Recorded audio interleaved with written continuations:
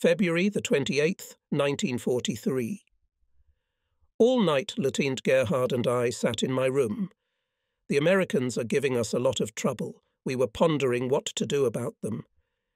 Dieter came up with a great idea. Why not bomb the dense American formation, using our planes as bombers? All night we calculated the speed and trajectories and came to the same conclusion. The desired result can be achieved by simultaneously dropping bombs with all the link on a dense formation of American bombers.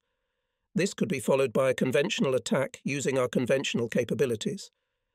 The Messerschmitt 109G is capable of carrying a load of 500 250 kg-pounds, so each plane can take 5 17-100 50 kg LB bombs or one 500 LB bomb, or a bunch of small fragmentation bombs, the kind I dropped on Ivan's heads in Russia. We need a 15-second fuse. The altitude for effective bombing is 1,000 meters.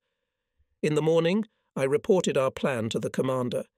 He thought it was a joke and laughed, but our serious arguments convinced him, and he agreed to support our plan at division headquarters. In the evening, having previously warned the commander, I flew to the division headquarters in Stade, General Schwabedissen-Sontenantenchen, and Colonel Henschel, commander of Fighter Aviation Division, listened to my report and agreed to help.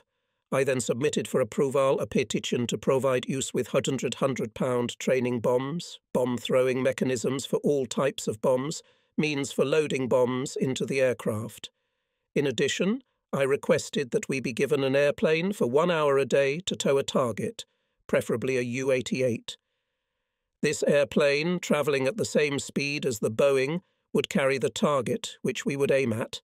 My requests were immediately granted. Colonel Henschel did not leave the telephone until we had everything we needed. We will take every opportunity to work out every detail in the coming days. March 8th, 1943. 48 hours after my visit, 3 heavy trucks with training bombs arrived at division headquarters. Everything else was delivered to us this morning. In the meantime, the squadron has been conducting drills every day. All my pilots are very talented and experienced, so soon we have already mastered the necessary maneuvers. Now we can fly wing to wing, stable, as a single structure. Each maneuver is performed clearly and accurately, including synchronized landing of a group of aircraft. For combat purposes, my squadron has been allocated from the squadron as a separate tactical unit to deal with large groups of enemy aircraft. I was even allocated my own system. In the evening, Dieter and I dropped the first training bombs on a target towed by a Ju-88. The results were far from perfect. March 10th, 1943. Today we practiced bombing at Zwischenahn all day. The results are excellent. March 12th, 1943. The first batch of live bombs arrived. Now the link is ready to fulfill new tasks. March 16, 1943. Our mechanics are working like hell, loading the bombs into the airplane as fast as possible. They are trying very hard, and I am pleased with their enthusiasm. They are really good guys. March 18th, 1943. In the morning, Dieter and I dropped 4 100-pound training bombs each on a target. My third bomb hit exactly in the bullseye. Without any warning, at 2:12 p.m., the order came in for a combat sortie. We are to attack and intercept heavy bombers approaching the coast. We don't have time to load the bombs. Before closing the hatch, Dieter told me that he wanted to shoot down the lead man in the bomber formation today. I, laughing, asked if the Yanks paint insignia on the wings of their planes. I'm flying over Jadbusen, over the wide mouth of the Weser. The water glistens like a mirror, smooth and calm, reflecting the rays of the rising sun. To the north stretched the sea, from where the body of my dead friend had been delivered. I landed in a small field not far from the hospital, and carried the wreath to a small church. There, in the centre of a white small cold room, lies Dieter, covered with a white blanket. Somebody threw back the blanket. The beautiful, slender fellow lies cold and peaceful. It is as if he is asleep, relaxed after a fierce fight and fall. His eyes are closed. The defiance is still there in his features. Sleep well, Dieter. You earned your rest by fighting and dying for our beloved fatherland. You were my best friend. I will never forget you. I am left alone, but I will continue to fight for Germany in this great battle we started together, you and I, faithful to the oath we took. March 22nd, 1943, 2:24 p.m. The siren wailed. Damn it, once again we don't have time to load the bombs. The Americans are approaching from the north, flying over the sea. They're gathered as usual in the same sector of Dora Dora, over Yarmouth. A few minutes later we received orders to return. The enemy planes have turned back and are heading west. Will they return? After landing, the planes are immediately refueled. The pilots are waiting for a new alert. The enemy's intentions are not clear, as they are constantly changing course. I try to load a 500-pound bomb into my plane as quickly as possible. At this time, the order to take off comes in, but I am not yet ready. Sergeant Wennekers, take command. I relayed the order. Wennekers waved his hand. He understood me and started to run down the runway. The others followed him. In close formation, the formation took to the air. Sweaty mechanics work feverishly under the belly of my Gustav. I, buckled in, sit in the cockpit and impatiently smoking. Come on, faster, faster. My comrades disappeared from sight, heading toward the sea. The Yankees have crossed the coast of Holland. Done. My overloaded plane, rumbling, rolled to the far end of the runway. With a bomb, I can't launch into the wind. During the turn, my plane suddenly began to lurch to the left. A tire burst. I fired a red flare. My men realized what was wrong. 20 or 30 men climbed into the truck, which rushed toward me. The left fender was propped up by strong backs. The tire was replaced within seconds. I didn't even turn off the engine. It's all right. They scattered. I started to fan out, but the airplane tilted to the left again. Despite this, I tried to climb. After 200 meters, I took off, passing a few centimeters above the roof of the second hangar. I am climbing at full speed into the cloudless sky, heading for the sea. Above my head, I can see the exhaust traces of our and American airplanes. A battle has already broken out here. 7,000 meters. My plane is barely moving with an incredibly heavy load. I barely made it to 10,000 meters in 25 minutes. The Yanks have bombed Wilhelmshaven, as far as I can tell from the smoke and fires below. They are coming back through Heligoland. I moved slowly forward until I was over the forward machine of an enemy formation composed entirely of Boeings. For several minutes I found myself under fire from below, while with great difficulty I tried to aim, tilting one wing and the other to see the enemy planes below. 2 or 3 holes appeared on my left wing. I lit the fuse, took final aim, and dropped the bomb. It went down. Turning sideways, I watched it fall. It exploded right in the center of the bomber formation. 1 car had a wing torn off. 2 more were thrown aside. 50 kilometers west of Heligoland, my 3rd heavy bomber crashed into the sea. There was no sign of fire. It was followed by its torn-off wing, falling, swaying like an autumn leaf. The bomb had hit its target. This hit created a furor among the high command as well. Immediately after landing, I was required to report to the commander of our wing. He himself was in the air at the same time as me and watched the fall of the Boeing. My God, Noak, you must do it again with your whole wing. I intend to do so, Mr. Commander. Do you think it will work? Frankly, I wasn't very confident of success. Maybe I was just lucky today, but maybe we'll be able to shoot down more of these babies this way. Later, Colonel Henschel called, I am delighted, my dear Knoke. That was marvellous. I want to congratulate you. He fairly bleated and seemed excited. I hope his monocle didn't fall into his cocoa cup from excitement. The aviation of the German North Sea coast had gotten its sensation. The latest excitement was waiting for me at our airfield. To me, this excitement about one downed bomber seems rather absurd. First of all, that bomb could have been dropped by anyone. Secondly, it wasn't my idea. It was Dieter's. Third, I have 8 holes in my airplane. During the night I was awakened by a phone call. It was the switchboard. You have a call from Air Force Command. What? Me? I said my name. On the other end of the line was a major from Reichsmarschall Göring's staff. Did you shoot down an enemy plane today by dropping a bomb on it? Yes, Herr Major. He began to question me in detail. What type of bomb? What kind of fuse? How accurately was the attack calculated? What was the result? Who gave the order for the bombing? No one, Mr. Major. I acted on my own initiative.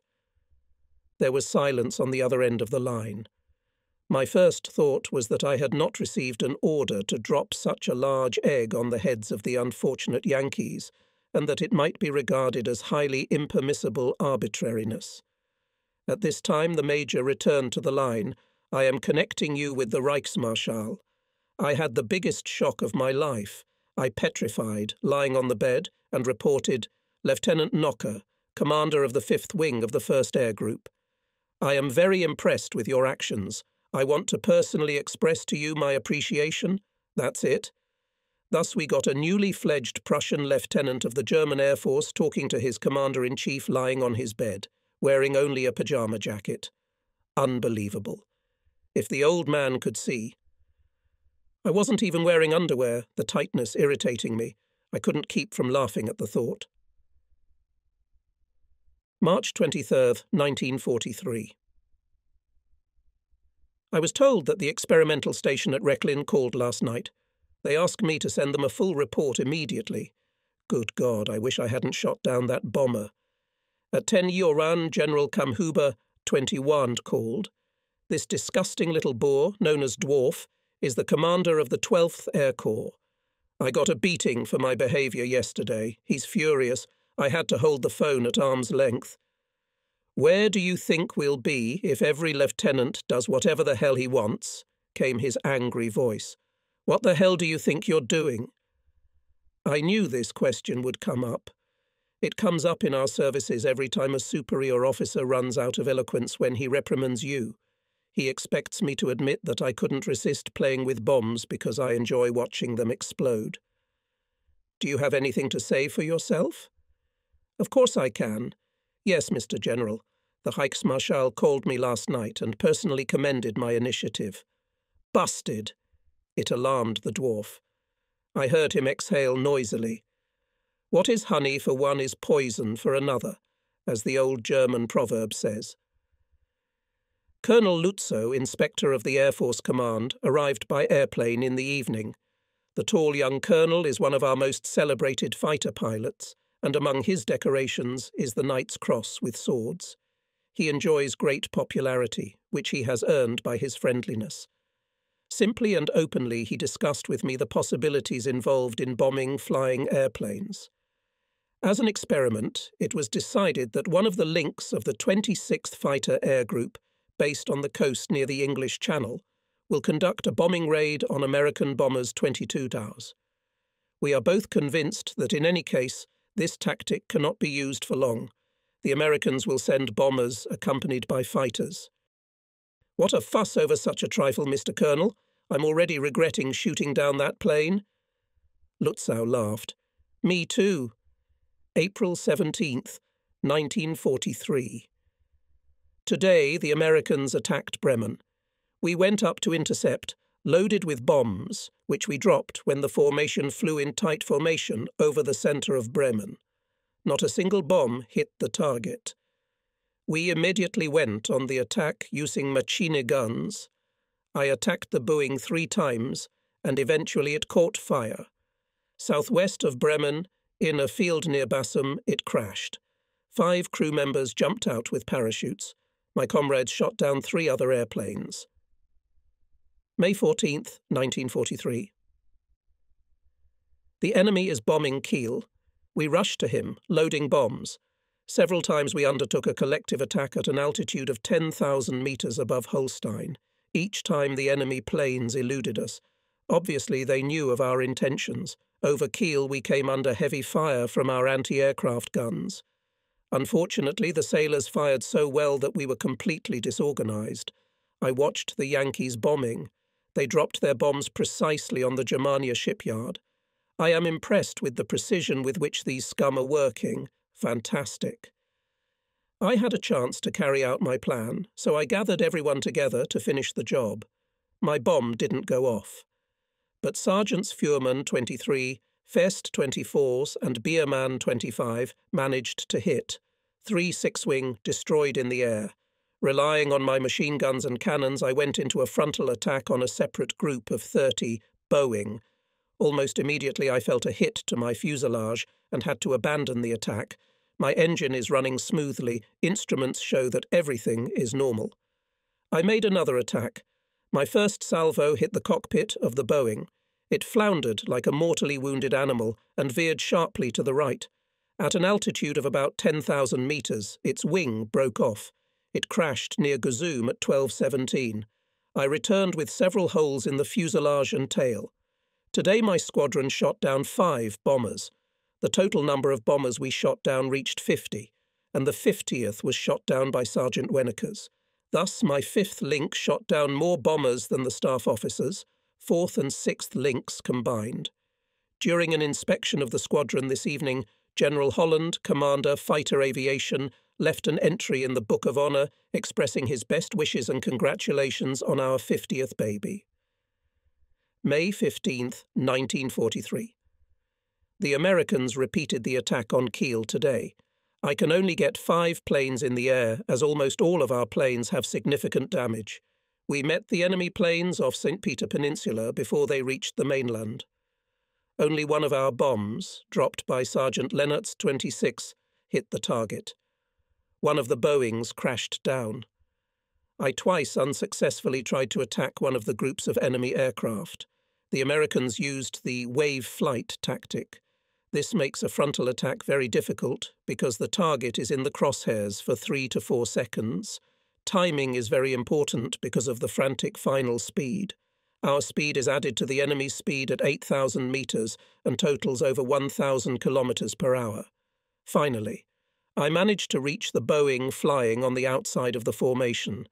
I saw that I had hit the right inner engine, but the Boeing simply moved inland into the well-defended center of the formation. The next frontal attack had no effect. I barely managed to avoid collision with the huge tail of one of the Americans.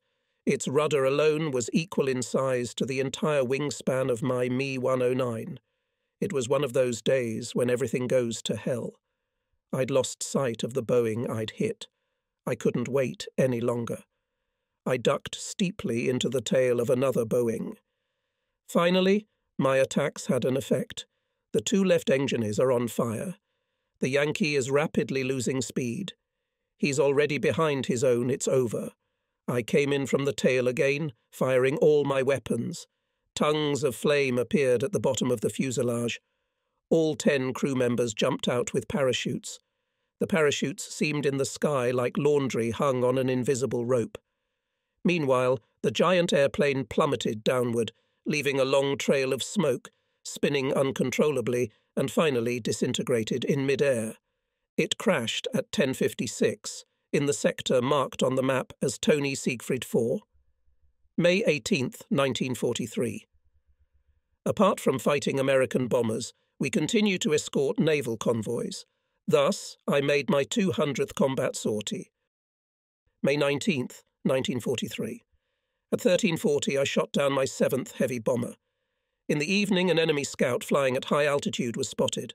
Over Heligoland, it slipped away from me. I could not pinpoint it. It seemed to be a lightning. June 1st, 1943.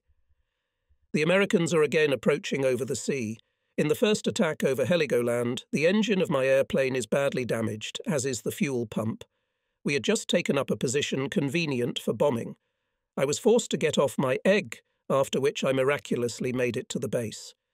Sergeant Kramer was also hit over Wangerooge. His machine, with its tail completely torn off, lost control and collided in mid-air with Lit Biermann's machine. The 2 airplanes clashed for a few seconds and began to fall almost plumb. Then Berman somehow levelled his mangled plane and was able to glide to the airfield. He went for a hard landing, but the speed was too great and he flipped over. The airplane was completely destroyed and Biermann was unharmed. Kramer jumped out with a parachute. He lost his cool and tried to open his parachute at over 900 kilometers per hour. 2 slings on the parachute broke and it opened halfway. Kramer fell into the sea, was pulled out and sent to the hospital. He was spitting blood. June 11th, 1943. The Americans didn't show up until this evening. We went up to intercept them twice. Only on the second time, when the bombers were flying over the sea, returning home, I got a chance to get into a comfortable position. One Boeing eventually crashed down after my 5th attack, June 13th, 1943. Today is the 13th. Our formation is attacking a group of 120 bombers. I see in the scope calmly moving Boeing. I press both throttles and nothing happens. I check the magazine, the safety, pull the triggers again, and again nothing happens. Furious, I dive into the clouds. Today is the 13th, June 25th, 1943. I feel wrecked after, along with the other pilots, sitting in the bar until dawn. There's a pile of empty bottles scattered about. There is a solid cloud cover in the sky. We're hoping on a day like this the Yanks will leave us alone. Not a single enemy plane in sight. I lay down, hoping to get some sleep in the break room next to the staff quarters. The phone rang and woke me up at 7:00. Enemy planes in the Dora Dora area, as if they couldn't have picked another day. The pilots were still asleep. I did not wake them up, but went to the airplane myself. The chief mechanic reported that all the machines were checked and ready for flight. Going into the canteen, I ordered an omelette, butter, bread, and tried to eat. The food seemed tasteless to me. For the first time, I felt no pleasure at the thought of going on a mission soon. Some kind of sudden weakness appeared in my stomach. Fear? No. I think it's not fear, but indifference. Even a visit to the restroom brings no relief. I run around the runway for 15 minutes, trying to pull myself together. Turret, my dog, runs beside me. Again and again he dashes forward, barking at the seagulls. From headquarters came the order to be ready for takeoff. The pilots, yawning, come out one by one. After having eaten a little, they put on fur boots, overalls and life jackets. Some of them are talking to each other. I put my emergency rations and first aid kit in a roomy knee pad. We slowly made our way toward our planes. The alarm was expected at any moment. The mechanics are already at the planes. My chief mechanic is chattering his foot, sprawled out on the wing, chewing on a blade of grass. What an illustration of vigilance.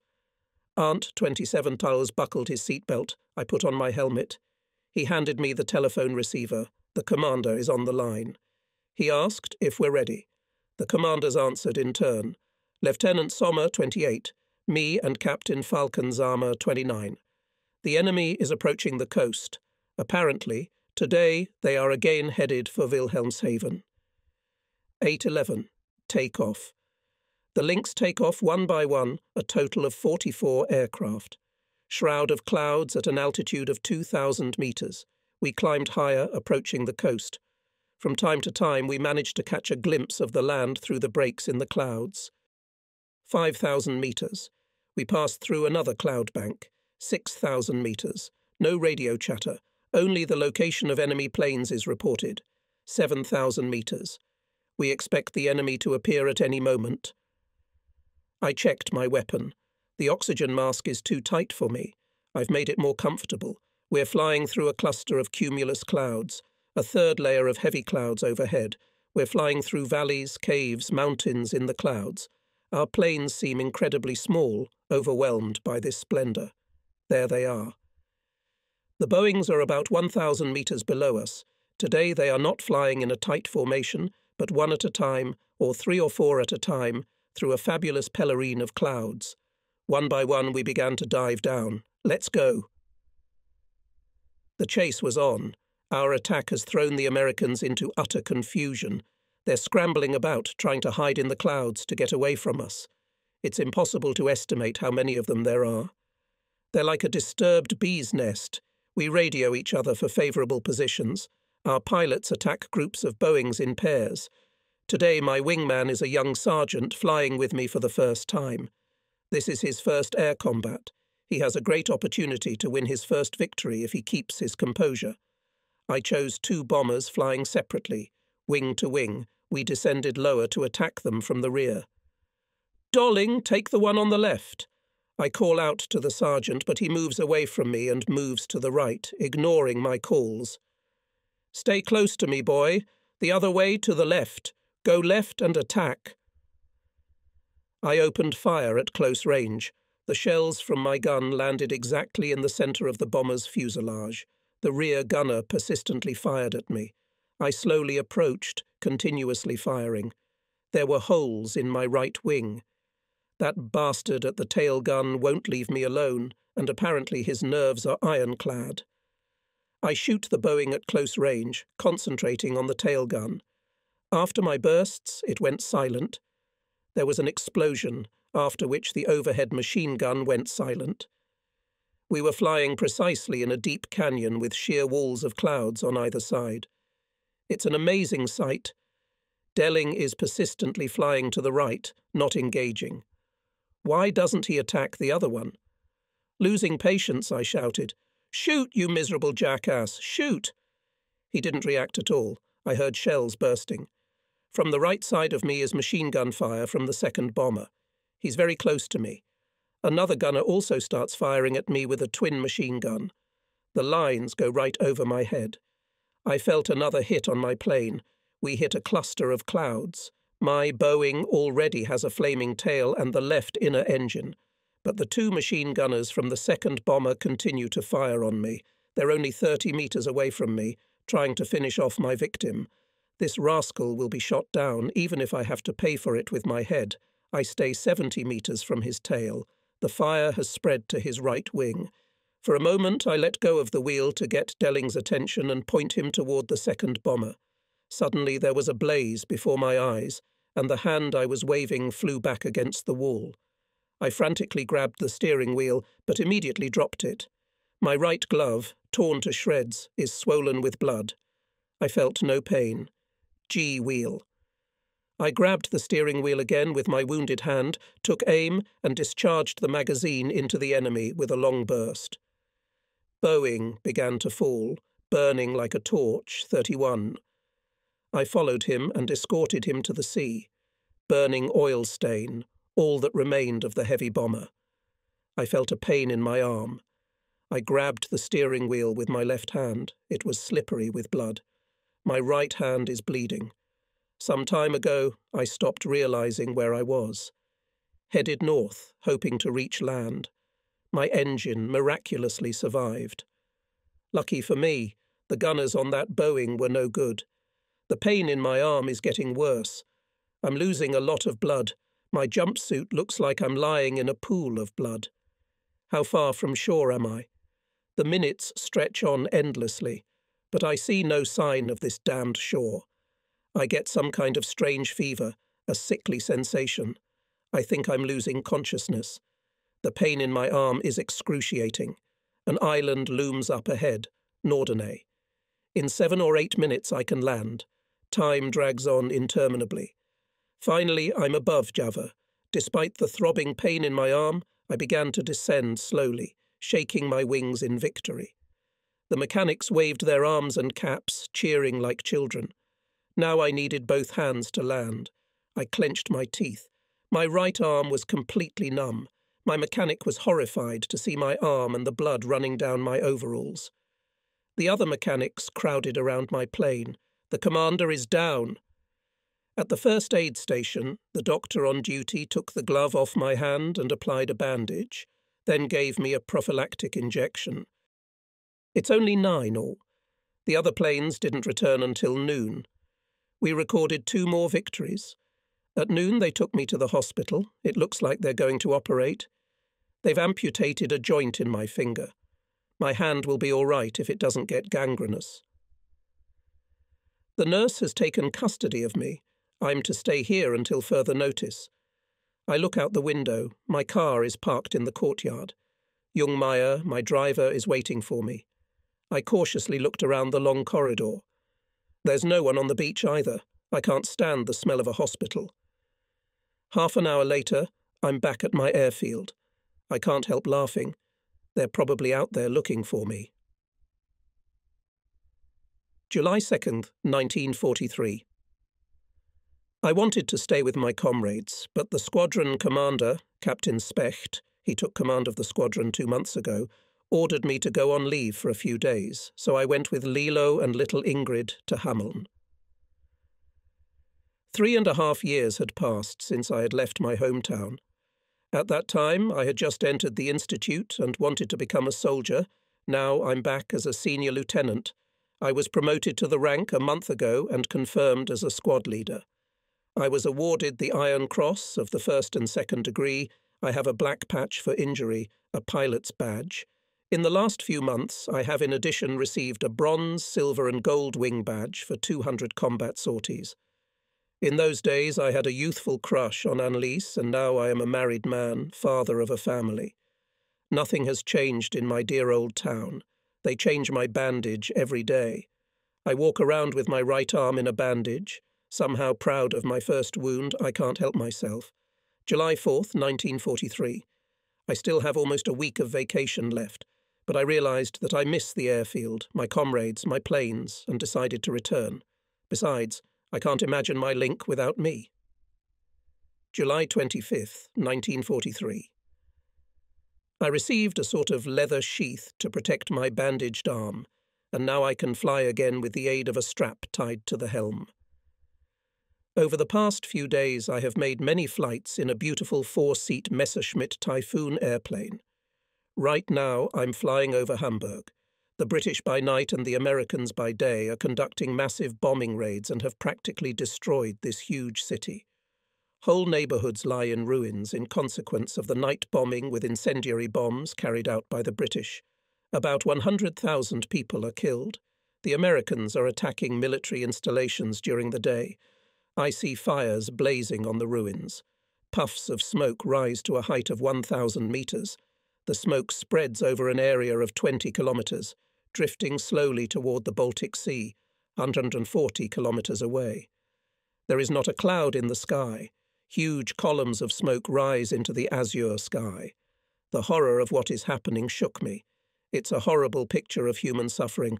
I immediately want to return to the battle, despite my wounded arm. July 27th, 1943. During a test flight, I realized that I could fly my Gustav by tying my hand to the steering. In the evening, I took to the air with the whole link for a training flight.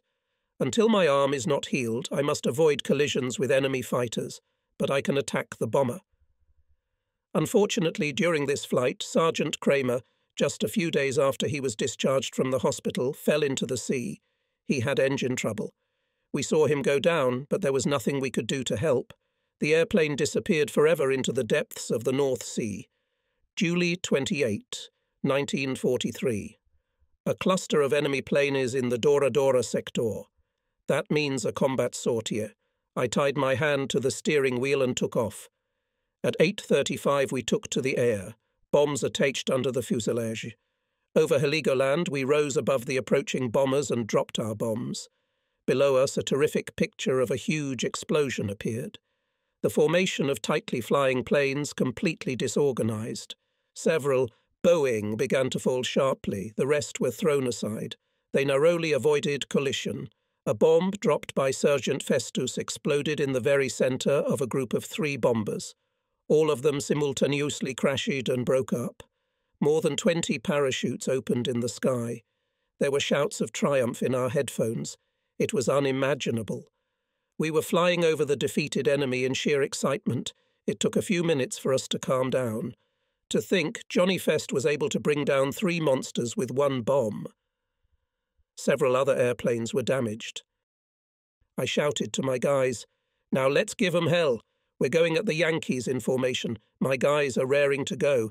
I hear in my earphones, 'Let's go, let's go.' We got within striking distance. I've got a new plane, 30mm cannon. My victim's fuselage has a huge hole in it. The pilot is panicking, trying to go down, hoping to escape.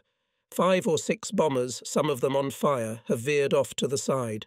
Now we can shoot them down one by one. One by one they fall into the sea, burning like torches. Only flaming oil slicks remain on the surface.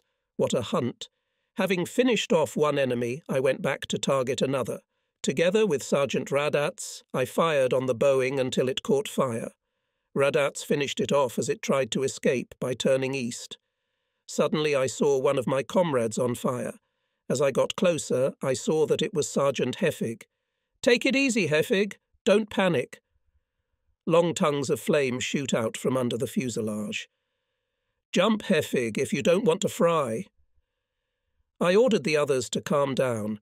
Kramer wouldn't have crashed yesterday if he hadn't lost his cool. Sergeant Heffig parachuted in.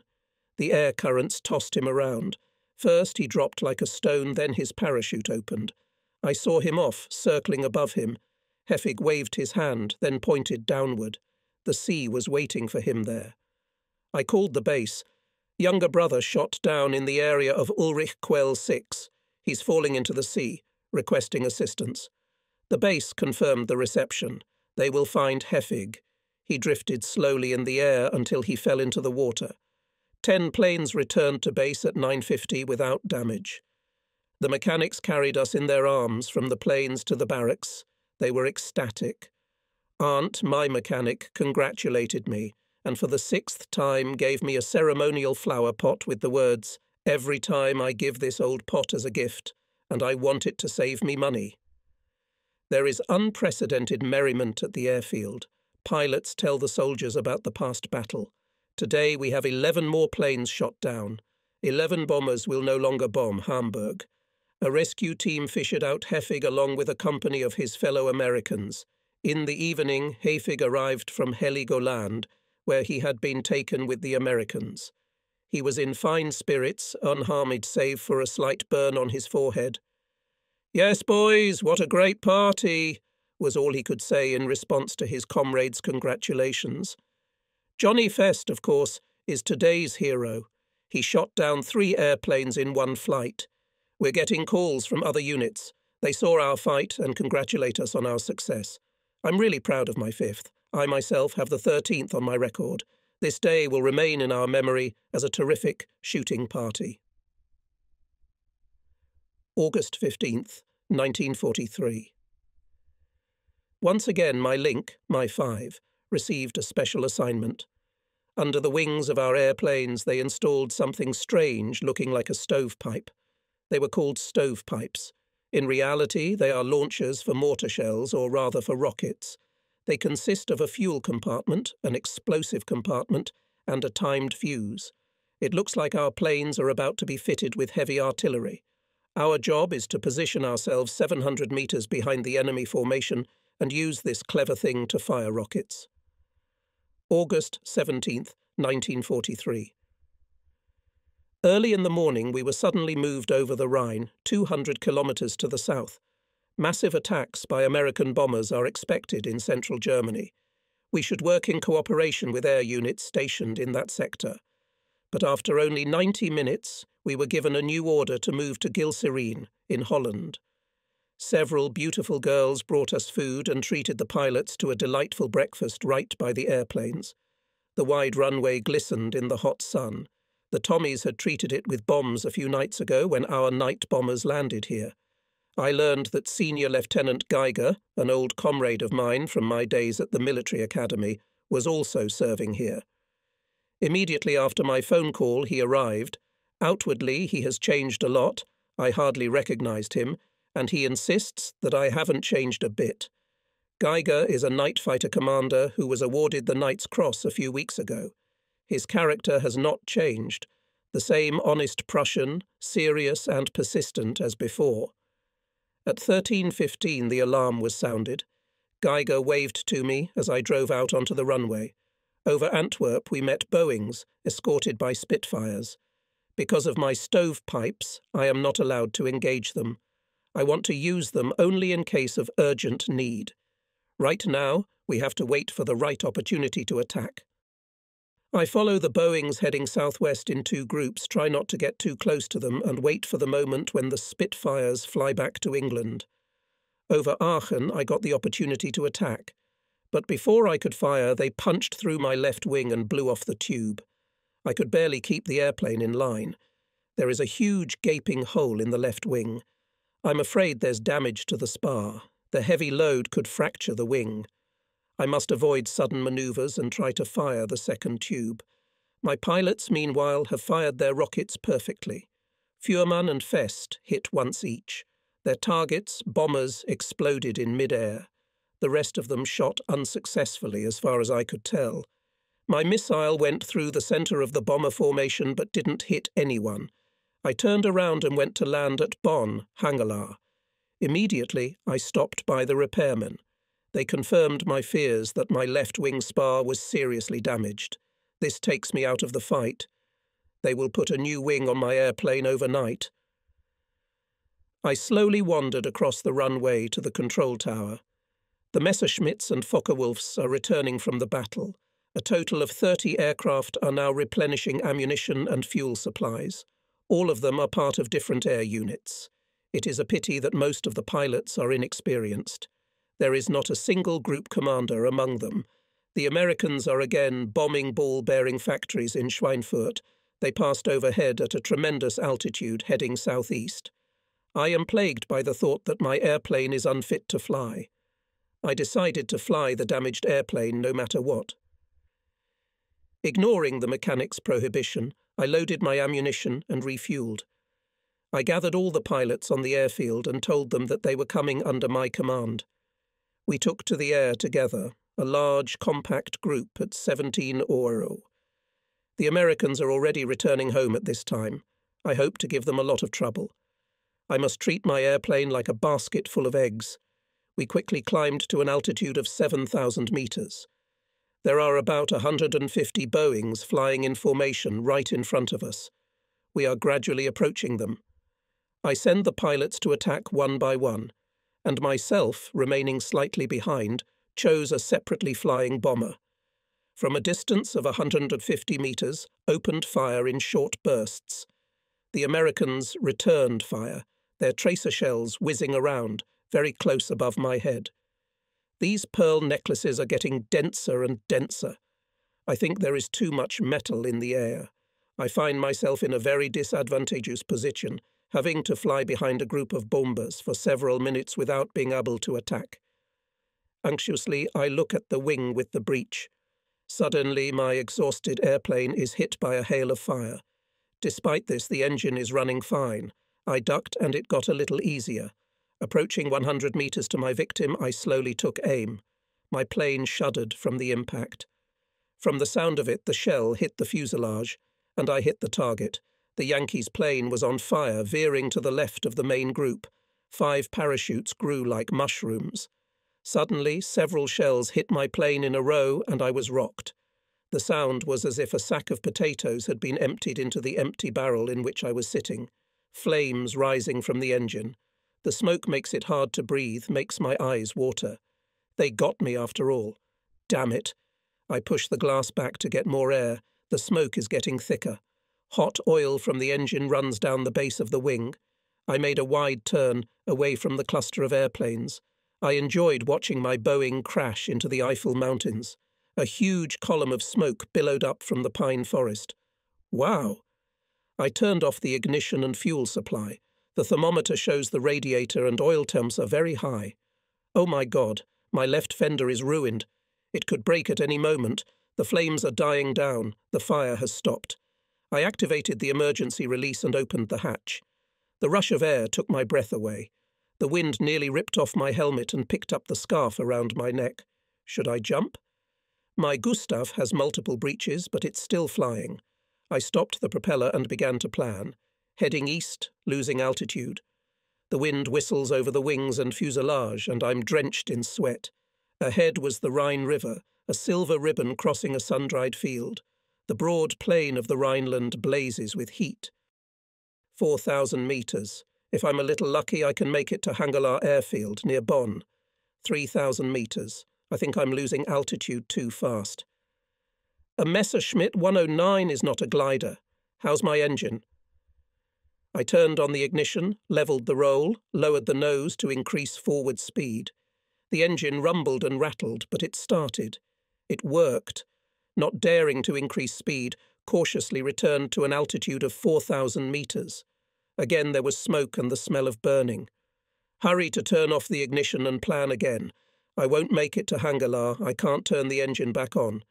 2,000 metres, 1,500, 1,000. I notice something that looks like a large field and begin to descend. The ground is rushing towards me. I prepared to land on the fuselage by turning on the ignition again. The engine started. I need to make tighter circles to land on this field. Suddenly the engine squealed, rumbled, and stopped altogether. That's it. The engine is silent. The propeller froze as if it were clamped in a vise. The airplane grew heavy and out of control. Speeds dropping, left wings falling off. God damn it! I lowered the nose and regained control. The houses of the village glimmer below.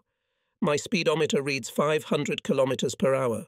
I almost hit the tops of the tall trees. 400 kilometres per hour. I must land. 300 kilometres per hour. I'm hitting trees. The speedometer reads 250 kilometres per hour. I hit 2 or 3 wooden fences. The debris from the posts is scattered all over the place. Dust and clods of earth kicked up in the air. I touched the ground with my seatbelt tightened and my feet on the steering pedals. A stone fence appeared ahead. God help me! Impact! There was dead silence. I loosened my seatbelt and crawled out of the seat. My Gustav looked like an old bucket that had been kicked and trampled. All that's left of it is rubble. Nothing left but the tail landing gear. Blood oozes from my sleeve. August 18th, 1943. Today, the rescue plane of the Vase Squadron has been picking up downed pilots all day. We call it the flying garbage truck. My return to Java at noon was greeted with loud shouts of joy. I still had shrapnel in my right arm. The doctor at Hangalar extracted them last night. August 19th, 1943. In the future, our airplanes will be equipped with additional fuel tanks to increase flight time. The squadron is tasked with combat missions in the centre and south of Germany. Gustavs, in my squadron, have become clumsy and hard to control because of the heavy tubes and everything else loaded on them. September 27th, 1943. Enemy planes spotted in the Dora Dora sector. It's time for takeoff again. 10:30. We are on standby. 10:45. Ready for takeoff. I got a new airplane. Aunt polished it until the machine shone like a mirror, so the speed of the plane will increase by 12 kilometres per hour. 10:55. Signal for takeoff. As usual, the loudspeakers blare, "All hands to take off! All hands to take off!" The sky is completely covered with clouds. We rise above the clouds at a height of 3,000 metres, and at the same moment we see Boeings right above us. We fly a parallel course to the east at an altitude of 6,000 metres. Now, they are not far from us. I ordered the pilots to dump the reserve tanks, although they are full. We swiftly went in for the attack, trying to get into a convenient position to fire missiles. When we had already reached the target, the Americans split into groups of 30-40 planes and began to change course from time to time. Wet tails against the background of clouds moved in zigzags. Approaching at a distance of 600 metres, I ordered to open fire from missiles. The next moment, a fantastic picture opened before my eyes. 2 of my missiles hit the Boeing. I saw a huge ball of fire. The airplane exploded in the air along with its terrible cargo. Blazing and smoking fragments began to fall down. Wennekers also took a direct hit. His victim, engulfed in flames, collapsed to the ground. My wingman, Sergeant Reinhardt, fired a rocket that exploded behind the Boeing. The bomber seems to have damage to its fuselage and turns left. I watch as Reinhardt rushed after him and, firing all the machine guns, nestled in the tail of the American. Suddenly my attention was drawn to a strange, very fast airplane that appeared from behind 2 bombers. Who could it be? As far as I know, from our side in the operation involved only Messerschmitt and Focke-Wulf. These strange planes are circling over the bombers. If they are German fighters, why are they not attacking the bombers? I climbed higher to get a good look at them. Good God, 12 or 14 airplanes. The Yanks are coming with fighter escorts. I warned my comrades by radio. Since I couldn't attack the fighters alone, I went into a dive, descending toward the bombers. Suddenly 4 more strange single-engine planes swooped down behind me. They had a white star and wide white stripes on their wings. Damn it! They're Thunderbolts. I've never seen them before. I dived for them immediately. They veered sharply to the left, heading for a lone Boeing with 2 external engines stopped. On his tail hangs a Messerschmitt. It's Reinhardt. The dummy sees only his prey and is unaware of the enemy fighters behind him. Reinhardt, Reinhardt, wake up! There are Thunderbolts behind you. Reinhardt did not answer, continuing to shoot his victim. I went after the Thunderbolts. One of them opened fire on my wingman. He kept firing at the bomber. Now the lead Thunderbolt was in my sights.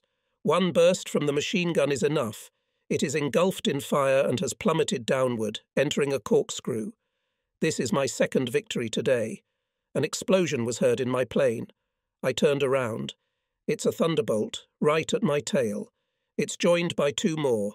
I go into a steep dive, trying to hide in the clouds. Too late, my engine's on fire. I can feel the heat. Soon it becomes intolerable.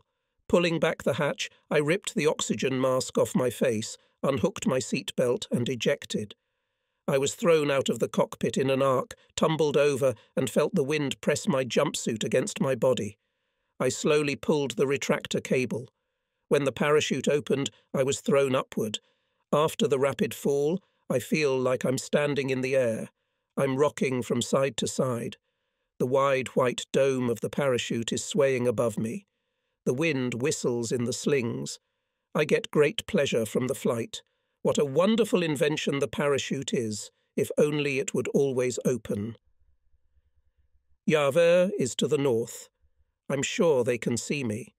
If only they knew it was the shameful dangling commander of the 5 who had let himself be outsmarted by the Thunderbolt.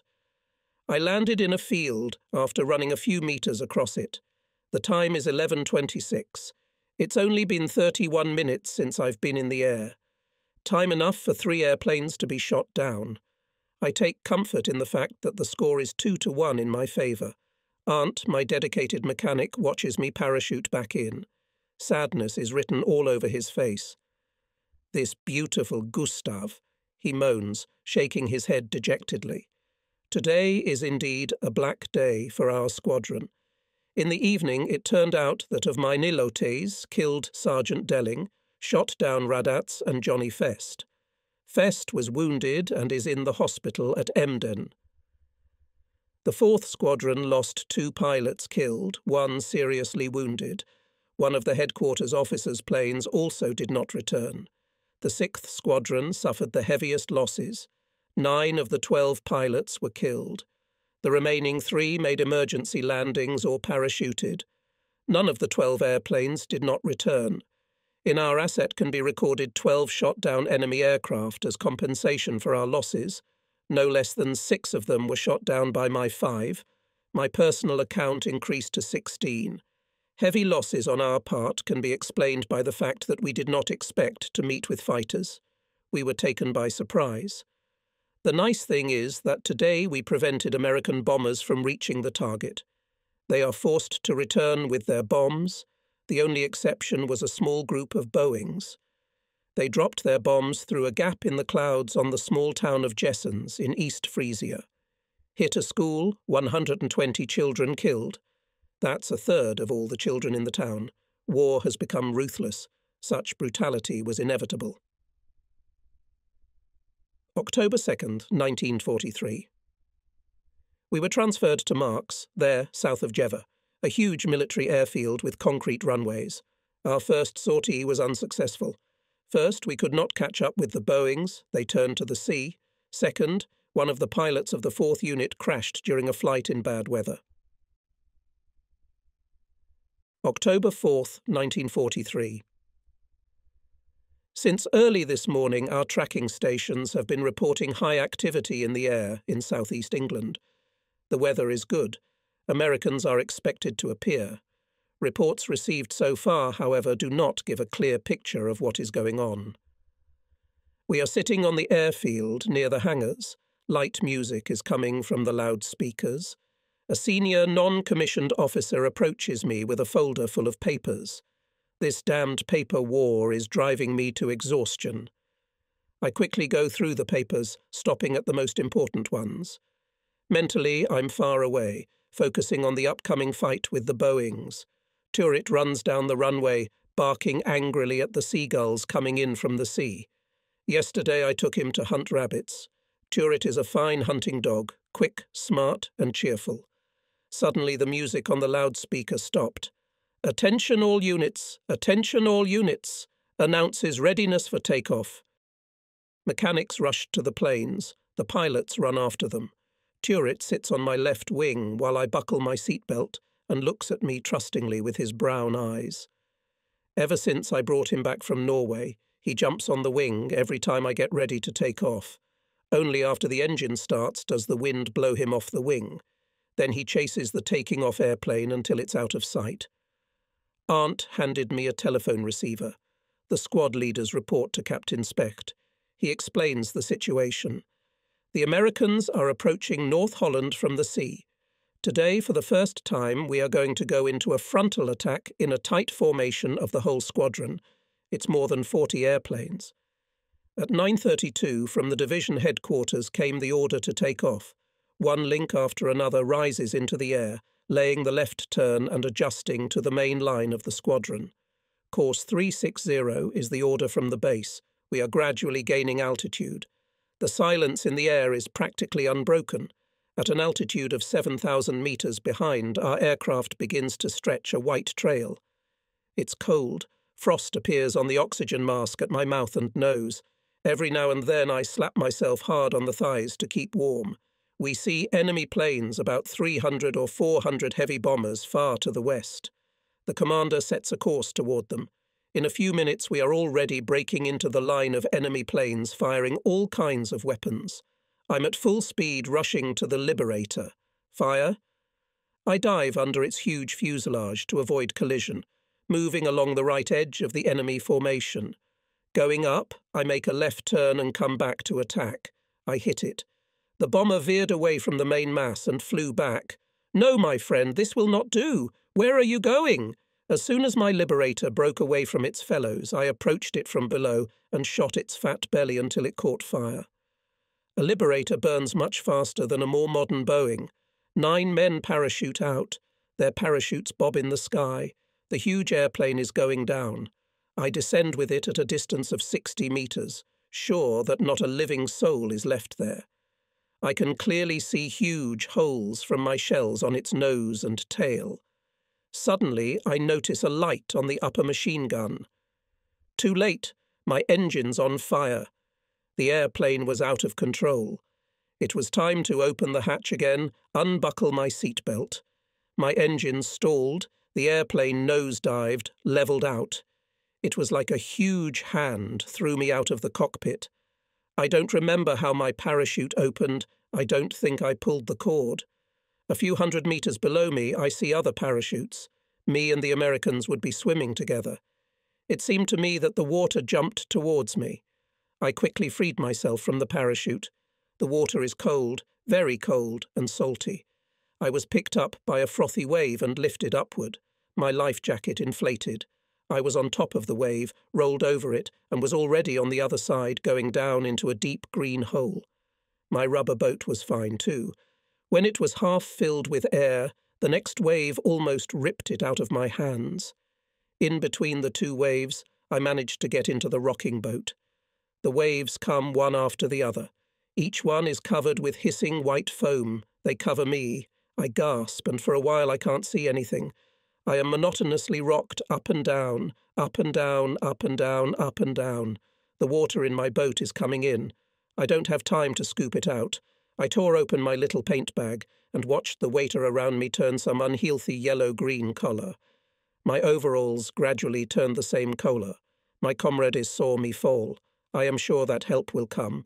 If it were not for this cold and endless rocking— I looked at my watch. It had stopped. It's supposed to be waterproof. When I jumped, it felt like a pocket on my knee had ripped off. My emergency ration pack was missing, and my gun had fallen out of its holster. I unbuckled the belt with the flares attached to it and threw it away. What do I need this useless junk for now? The sky above me was scattered with airplane trails. The squadron's long gone east. I don't know how long I'll have to sit in a cold and salty bath. An airplane appeared from the south, heading in my direction. I waved my arms like crazy. They saw me. They're going to get me out of here. I don't want to be abandoned like a stray dog. It's a Focke-Wulf, a Vey rescue plane. It passed very low above me. I could even see the pilots. They waved to me too and dropped some kind of package. As it fell into the water, it inflated. It was a life raft. As I was very eager to get this raft, I didn't notice another wave that almost threw me out of the boat. I swallowed water and almost suffocated. At the same time, another wave hit me. The water is intolerably salty. The Focke-Wulf keeps circling above me. The raft is just ahead of me. I can easily swim to it. It took me a lot of labour to get on the tightly inflated raft. At last I collapsed on it in utter exhaustion. For about 2 hours I lay there, rocking in an endless rhythm, up and down, up and down. The silhouette of a rescue ship loomed. Strong hands lifted me to the deck. Saved. Wrapped in a warm blanket, I was transported to Heligoland. Then the rescue service, VAI, took me back to Marks. October 5th, 1943. All day long I have been tormented by a hangover. All night along with the pilots we celebrated someone's birthday. It was incredible. The room today looks like ruins after a battle. In the evening I took to the air with 4 airplanes to search for people missing at sea. Yesterday I was bobbing on the waves myself, and today we are looking for the survivors of the crew of a ship that sank yesterday after being blown up by a mine. There's a heavy fog on the sea. After an hour and a half of unsuccessful search, we returned to the base. The sea has again taken its next victim. I was lucky to escape this fate. October 8th, 1943. Today I made the following entry in my logbook. Date, October 8th. Takeoff, 14:22. Marks, landing, 15:21. Marks, flight duration, 59 minutes. Notes, a group of bombers escorted by fighters intercepted in North Holland. 1 bomber is shot down south of Dollart. October 9th, 1943. Having shot down my 18th airplane yesterday, I was forced to stop fighting the Boeings over Flensburg today. My propeller was damaged. It froze like a stiffener, and I was forced to stop the engine and make an emergency landing at Westerland Island Airfield. October 10th, 1943. The Yanks don't want to leave us alone. Today they were actively attacking Munster, and as soon as we got into position to attack the Boeings flying over the burning city, appeared thunderbolts. A fierce battle broke out. Thunderbolts look made axe, but their clumsiness is compensated by high speed and manoeuvrability. But a Messerschmitt, flown by a skillful pilot, can overpower it. During the battle, I watched as Messerschmitt Wonder 10, one of the aircraft of the 76th Fighter Bomber Wing, fired 4 missiles at a group of Boeing. 2 of them exploded in mid-air. After that, several thunderbolts rushed after the hero.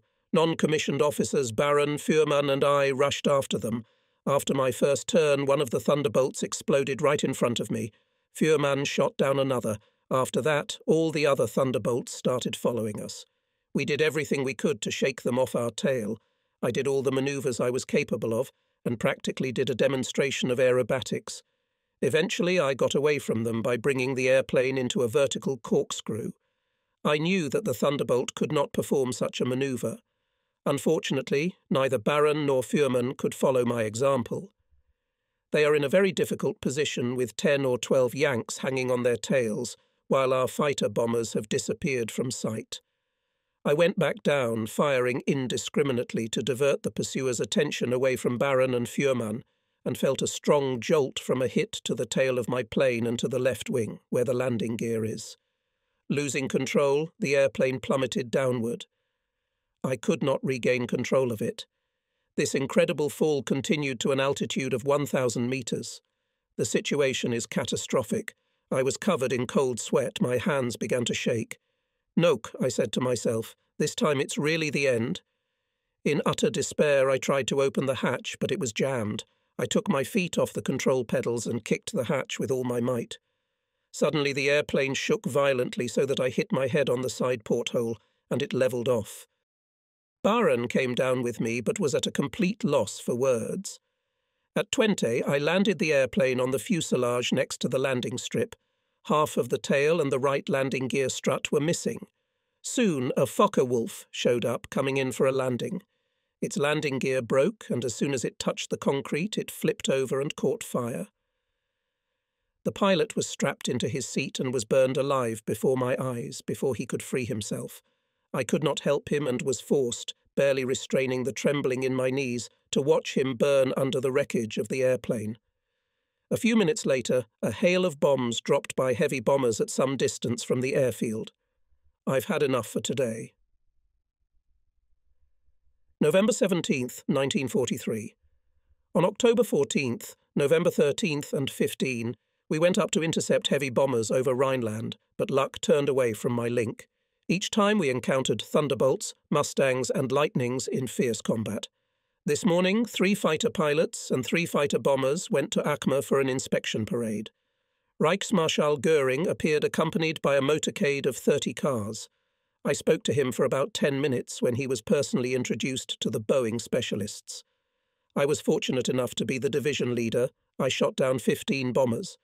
Captain Specht, 2nd and Senior Lieutenant Fry. 3rd, they shot down respectively 14 and 12 aircraft. Göring makes a very strange impression. He is dressed in some fancy uniform. His cap and epaulettes decorated with gold galloons.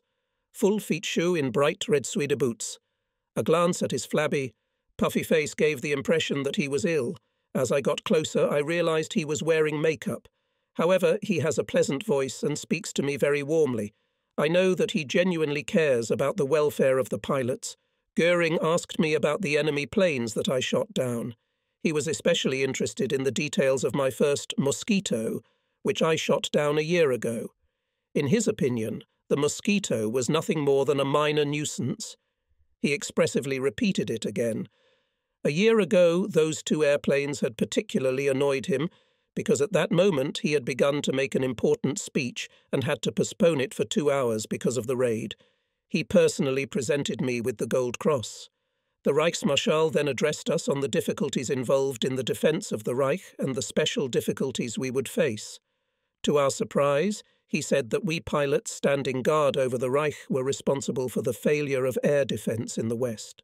He referred to the astounding efforts of the Royal Air Force pilots in the battle for Britain and called their courage a shining example for us. That part of his speech I agree with completely.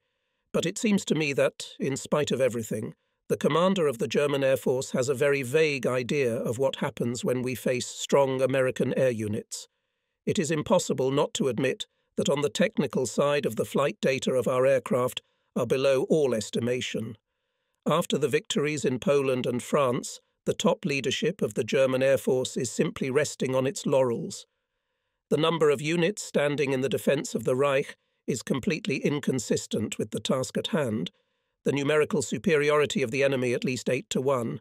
Success, which was achieved against the background of crushing superiority of the enemy, we owe solely to the outstanding moral and fighting qualities of our pilots.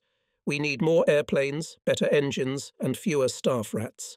November 19th, 1943.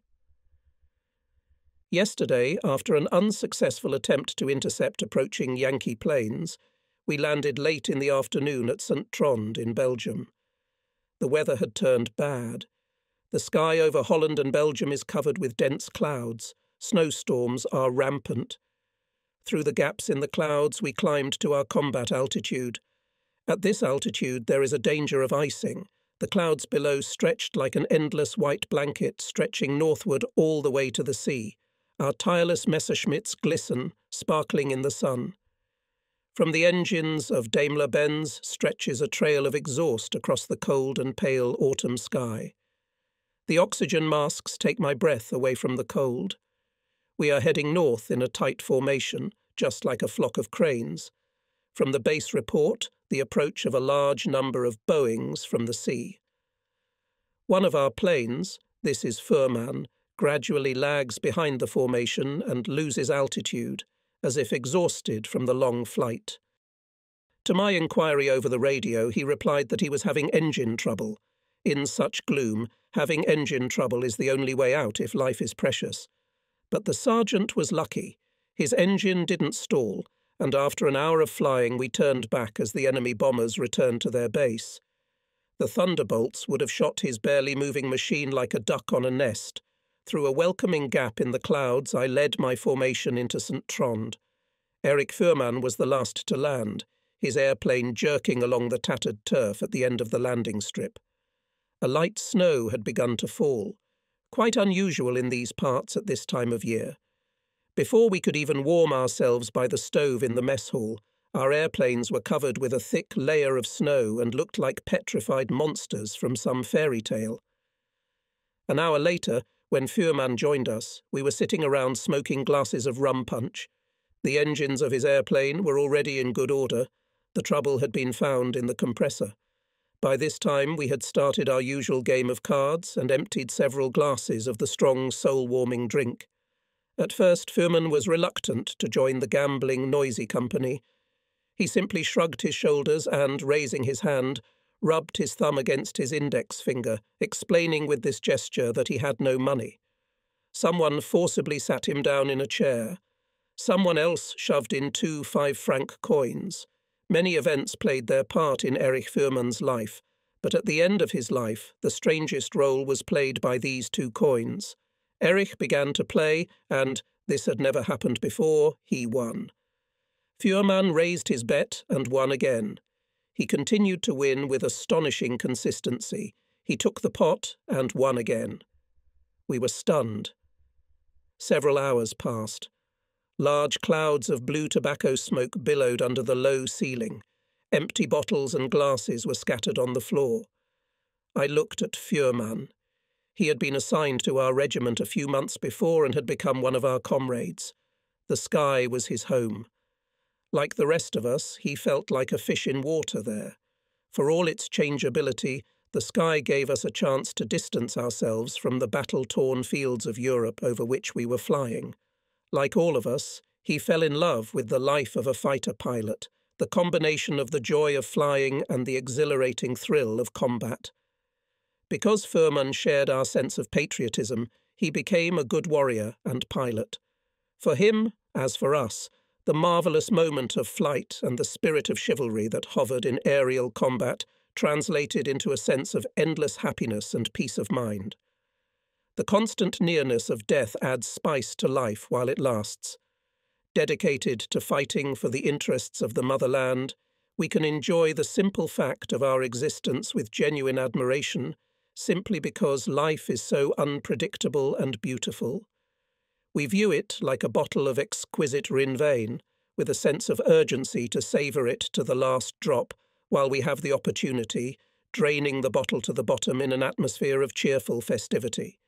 When we weren't in the air, Furman could be around the airfield, in the hangars, in the mess hall. He was just there. No one paid much attention to him, but when he left, there was a vague feeling as if something was missing. He was seen as a background element. He rarely opened his mouth, but even when he did say something, no one listened to him. Once, when we were talking about him, about how quiet he was, one of the girls remarked that there were devils in a quiet pool. She smiled furtively. She must have known what she was talking about. When the game was over, the excited noise that had reigned at the beginning was replaced by a tense silence. Furman continued to win until the very end. Then he contentedly placed 6 100-mark bills in his wallet and lovingly, with a smile, added 2 5-franc coins. Then he returned to his usual place somewhere in the back. At noon today, we set off on our return journey. There was no change in the weather. When we landed, Fuhrmann was gone. He had fallen behind us again. His plane gradually lost altitude until it disappeared into the cloud cover. I reported to the base that we had lost him, and in the evening the search began. We waited for a long time without any result. It got dark. The phone rang. News about Fuhrmann? Comrades watched as I nervously grabbed the receiver. There's been a disaster in the Emsmoor area. Someone from the peasants found the wreckage of the wings and tail of an airplane. The engine, cockpit and pilot's body had sunk into a rippling, bottomless swamp. Among the pile of mangled metal, the rescue team found scraps of overalls and a wallet. In the wallet were 6 100-mark bills and 2 5-franc coins. Fuhrmann. The comrades, shocked, looked at me. I have the feeling that the future always brings some kind of loss. November the 23rd, 1943. Today at noon came the news that Captain Dolenga crashed. On the wall of the pilot's room we hung his picture next to pictures of our fallen comrades. Under each portrait in block letters were written the rank, name and date of death. Some are signed, sometimes with a humorous dedication. Sergeant Volney, Lieutenant Steiger, Non-Commissioned Officer Kolbe, Lieutenant Gerhard, Sergeant Kramer, Sergeant Delling, Lieutenant Killian, Sergeant Fuhrmann. Who's next? No one stays at the top, Steiger wrote in his characteristic scribbles. We knew exactly what the big red-haired man meant when he wrote that under the smiling portrait. 1,000 takeoffs imply 1,000 landings. Somehow the landing happens, one way or another, but someday it will be the last time. It's a good thing we didn't find him. I can't stand the sight of corpses. That's Baron. He and Fuhrmann had been inseparable friends for years. He sat with his legs spread wide and stared at his friend's portrait, unable to bear the thought of his death. He didn't complain. He didn't ask for sympathy. He found an outlet for his grief, mutedly grumbling that of all men it was Fuhrmann who should be buried at the bottom of the northern swamp. Baran is, of course, right in what he says about corpses. We all know exactly what he means. It's a feeling not easy to put into words. Every feature of our comrades' faces and every character trait is close to us. We remember their gestures, their gait, their voice, their laughter, even when they are not with us. The mutilated body does not match the image of the comrade preserved in our memory. This terrible phenomenon repels us. Therefore we avert our eyes so as not to poison the memory of our good comrade, not to destroy the image stored in our memory by looking at the mortal remains. No, we will not look. We love life. What death has done should not be part of our world. Besides, they're not really dead. Dieter, Dolenga, Fuhrmann, Steiger, Kolbe and the rest. It's just that they are no longer with us. They are gone. God has taken them to himself. That's what I want to say to their mothers. They stayed in the clouds, our clouds that we know and love. Don't we long for them, exhausted in this crazy world? That object that sank in the swamp, the thing that was fished out of the sea, the mutilated remains on the rocky cliffs, they have nothing to do with our memory of Fuhrmann, Dieter, Doleng. Friends, don't you think they might die of laughter looking at our wistful faces? You could swear that rascal Fuhrmann is just waiting for his next partner to play cards with him, said Johnny Fest. His humour is inimitable. It's unbearable, growled Baran. His motto, swearing is a laxative that relieves the soul. He had already written those words on his portrait, just in case this portrait joined the ones on the wall. December 11th, 1943. On November 26 and 27 and December 1, we intercepted American fighters over the Ruhr and Rhineland. Today my personal tally has reached 20 airplanes shot down, December 18th, 1943. I have been offered a vacation for 3 days, but I can't leave now. The Americans are showing up every day. Yesterday I was already sitting in the car that was to take me to the train when an alarm sounded from the loudspeakers. I jumped out of the car and rushed to my Gustav. My driver shook his head, and even Aunt said that I really needed to rest for a few days. At 3,000 metres I have to give up the pursuit because my landing gear won't retract. Wennekers took command. They shot down 2 flying fortresses and a thunderbolt. It seems they can do without me after all. I'm leaving today. Jungmeier drove me to the train station. Standing on the platform, I see the squadron going up to battle. I have seen them from the train window for a long time. For the first time in a year, I am not with them. December 20th, 1943. Lilo and I are back in Berlin. We plan to spend a few fun days here, visiting old friends, going to the opera and plays.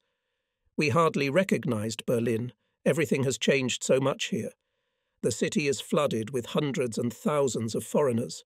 Dutch, French, Danes, Belgians, Romanians, Bulgarians, Poles, Czechs, Norwegians, Greeks, Italians, Spaniards. Any of the European languages can be heard in crowded movie theatres, cabarets, restaurants, in the subway, on the streets. Everywhere they displaced Berliners. Lilo and I couldn't find a place to sit down. This mix of languages and crowds of people swarming everywhere we go gets on my nerves. People live here as if there was no war in the world. Our life in war may be simple and primitive, but at least it is real. There is something that we soldiers have realized here, risking our lives every day in this deadly battle. It was a shock to me to discover that here in the city, people seek to satisfy only their own selfish desires for all sorts of revelry. This behaviour is dictated entirely by the mentality of the civilian, not accepting the basic truths we are accustomed to there in war. I see the staff officers who serve in Berlin, clean, well-groomed, dressed in immaculate uniforms. I've lived in a different world for too long, and I've developed a different value system. The atmosphere of this place throws me off balance. December 22nd, 1943. Together with Ingrid, we went to visit my parents in Shiraz. Here, at home with my family, I began to feel some peace of mind. I harnessed my horse into a sleigh and set off on long journeys along the winter road on the banks of the Warta. Lilo and I are happy to be together. Ingrid is a beautiful little girl with curly curls, and I love it here. But even here, I miss my comrades and the airfield, the smell of airplanes and the sound of roaring engines. December 26th, 1943. We are celebrating another Christmas. War still reigns on the ground. Early this morning came a telegram from squadron headquarters. Falken's armour killed, some are wounded. Spect. Squadron commander does not order me to directly end my leave and immediately return to the unit, but I realised how necessary to him now, when killed Captain Falkensheimer, commander of the 4th Link, and wounded Senior Lieutenant Summer, commander of the 6th Link, I am now the only link commander ready for combat. 2 hours after receiving the telegram, I left with the first train. Lilo understood me. She is brave. Such can only be the wife of a soldier. She waved at me and smiled when the train started. Will we meet again? December 27th, 1943. I travelled all day and night. Jungmeier met me at Wunsdorf. He delivered me to the airfield. The squadron was transferred here a few days ago. It is a well-equipped civilian airfield of the most modern design. I immediately reported my arrival to the squadron commander. Senior Lieutenant Knoke has arrived from leave, Mr. Captain. Specht smiled, shaking my hand. I knew you wouldn't leave me, Knoke. I really need you right now. He told me how Falkensheimer died. I took the death of that first-class officer very hard.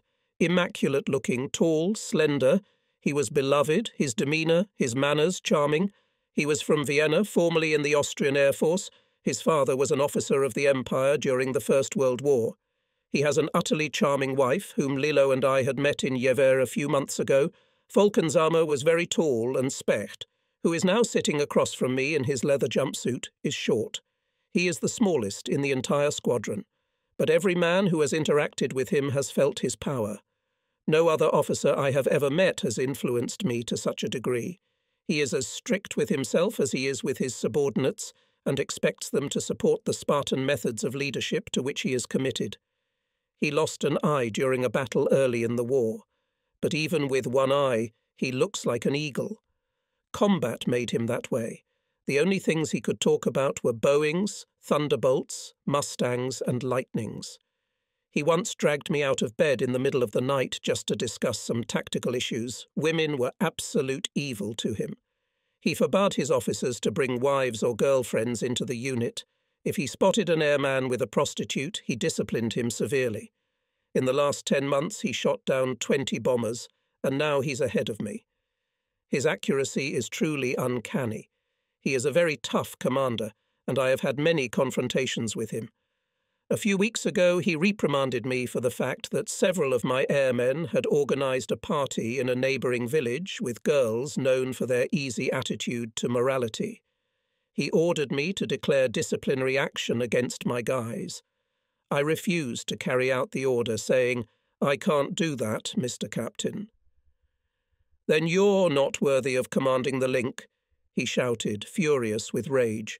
"Then you'll have to find another commander for the 5. I will relieve you of your command and deal with your pilots." I must remind you that in the last few months, which have been difficult for all of us, my pilots have shot down more airplanes than the other 2 units and your staff pilots combined. I know that Specht thinks very highly of my 5, but such a reserved man would never admit it. Despite his irritable nature, I have a great deal of respect for him. Beyond any doubt, this is a great man. December 31st, 1943. We had planned a party for New Year's Eve. At 5 p.m., however, Specht ordered that no officers, airmen or personnel leave the barracks. Instead of a party, we had a holiday dinner in the officers' mess hall. Specht was never so scolded as after this order. When we entered the mess hall at 8 p.m., everyone was in high spirits. Several bottles had been emptied to forget our sorrows. Specht called us to silence and briefly explained the reason for his order.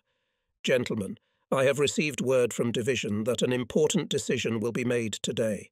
Assuming that the maximum efficiency of our actions will be required, I have decided to forbid the traditional New Year's celebration.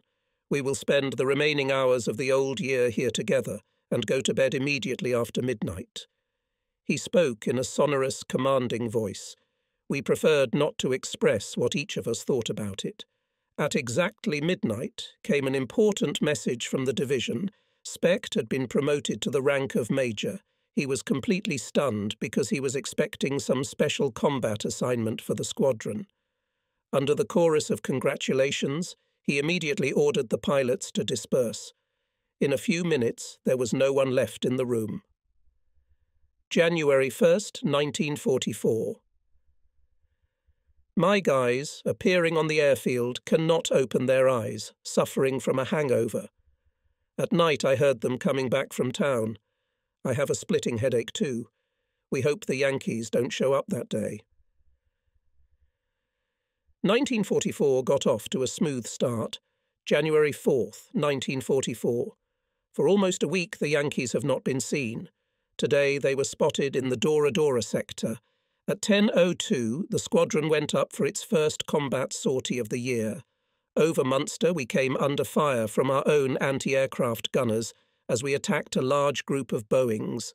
Coming in to attack one of the separate groups of bombers, I felt a direct hit to my airplane.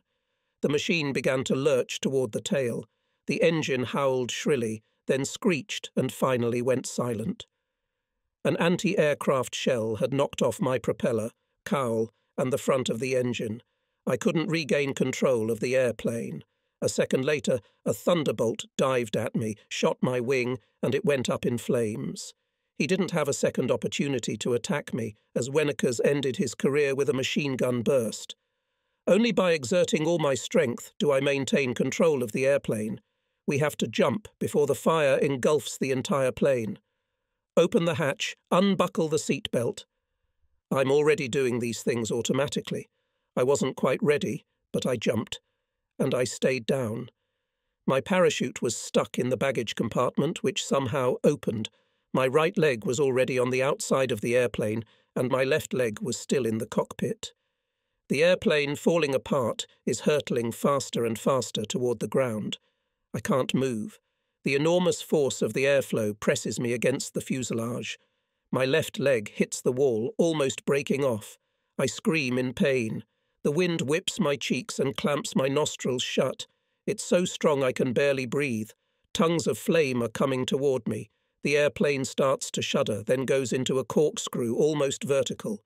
I can't even move my arms, they're pinned to the airplane.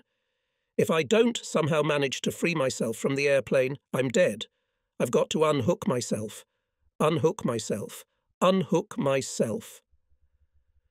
The ground is coming up. With a last Herculean effort, after which my nose bled, I reached with my right foot to the steering wheel and pushed it. The airplane shuddered and for a moment hovered in the air, losing speed. I was free. For a brief moment I flew alongside the airplane. Something with terrible force hit me in the back. It seemed that I was broken in half. After the second blow, to the head, I lost consciousness. I don't know what happened then. When I came to my senses, I was hanging in the clouds under a parachute dome.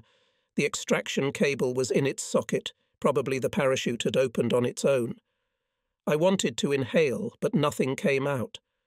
I tried to scream, but only an agonizing moan came out. Suddenly the ground appeared. The clouds are only 200 meters high. My parachute swayed from side to side. I flew just above the roof of the house and landed heavily on the hard, frozen ground. Then I lost consciousness again. I came to at the hospital. I was examined, several X-rays were taken. Diagnosis: skull fracture, lumbar vertebrae fracture, shoulder and lumbar injuries, wound on my right thigh, concussion, temporary paralysis of the right side caused by spinal cord injury. I'm nauseous all the time. The orderlies took me to a room with a huge window and put me on a brand new bed against the wall. The pain is excruciating and I want to sleep. Today was supposed to be my last day of vacation with Lilo and little Ingrid. It wasn't until this evening that I became capable of coherent thought. In the bed across from me lies a senior lieutenant from the Bomber Air Force. We've met. He lost his right leg and left foot. His plane was shot down by a direct hit from an anti-aircraft shell in Russia. January 30th, 1944. It had been 26 days since my airplane crashed. I could not endure confinement in the big hospital with its endless smell of disinfectants and asked to be transferred to the infirmary at Wunsdorf. Here at least I could be with my comrades. Every day I was moved to the back rooms where I could spend the whole day in a chair wrapped in heavy blankets. During these days our doctor's hair must have turned grey. Despite his strict prescriptions, I persisted in getting up and trying to walk. At first, my paralysed legs caused me much suffering. Then things began to improve day by day. By now, I was used to the incessant headache. This morning came the order to move to Holland. We're to arrive at the base in Arnhem to counter heavy bombers. I waddled on crutches to my Gustav and joined the others.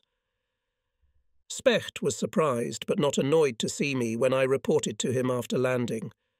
At 13:05 we took to the air again.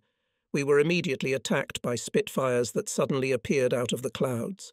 They took us by surprise, so we could not organise an effective resistance. They hunted us down like crazy. It was one of those cases where it was every man for himself. I never had a chance to fire. We suffered heavy casualties. Not far from Hilversum, a shell hit my engine, and the engine stopped. I was lucky that I was able to make an emergency landing 2 kilometres from the airfield. Specht is the only one who managed to shoot down a Spitfire. The 4th wing lost 5 men killed, the 6th wing lost 3, headquarters lost 1. I lost Sergeant Novotny, who had arrived only a few weeks before, in my squadron. Sergeant Radatz was also shot down over Hilversum, where he landed after his plane's tail was shot off.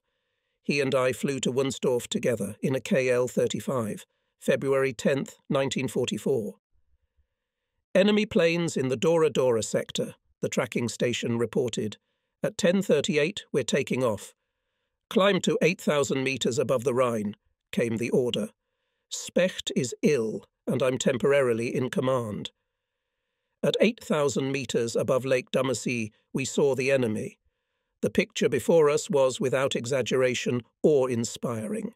We saw about 1,000 heavy bombers heading eastward, accompanied by a powerful escort of fighters.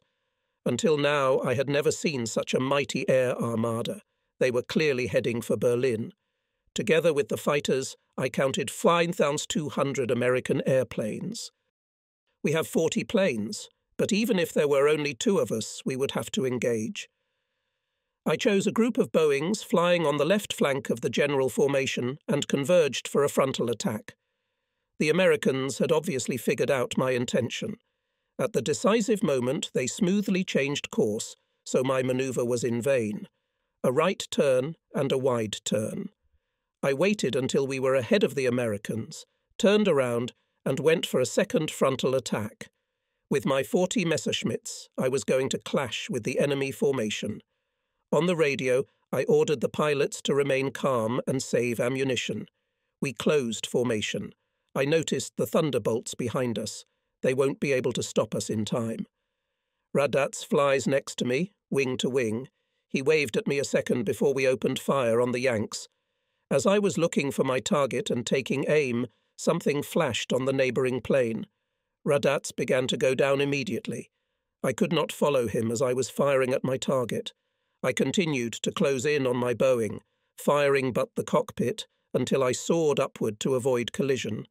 My volley hit its target. The Boeing rocked. Panicked bombers darted away. Then my victim's wing broke off and the huge plane plummeted downward. Losing control, it entered its final dive to crash at an altitude of 1,500 to 3,000 meters. More than 10 other bombers were shot down. Finding myself alone, I found myself being pounced upon by 8 Mustangs. The pilots were clearly inexperienced. After a few sharp turns and loops, I dodged them and soon found myself on the tail of one of them. But just as I'm about to open fire, I'm surrounded by several thunderbolts. I am forced to dodge and rise in a vertical corkscrew. This maneuver has always saved me. No enemy managed to follow me. For about half an hour I tried to get into a convenient position to fire at the Mustang or Lightning, but without success. Finally, I got to the tail of a group of Boeings and opened fire. But before I could see the results of my salvo, I was attacked by 2 thunderbolts. Both airplanes had black and white squares painted on their hoods in the shape of a checkerboard. Entering a steep dive, I disappeared into the clouds. At 11:41 I landed again at Wunsdorf. There I learned that Radatz had been killed.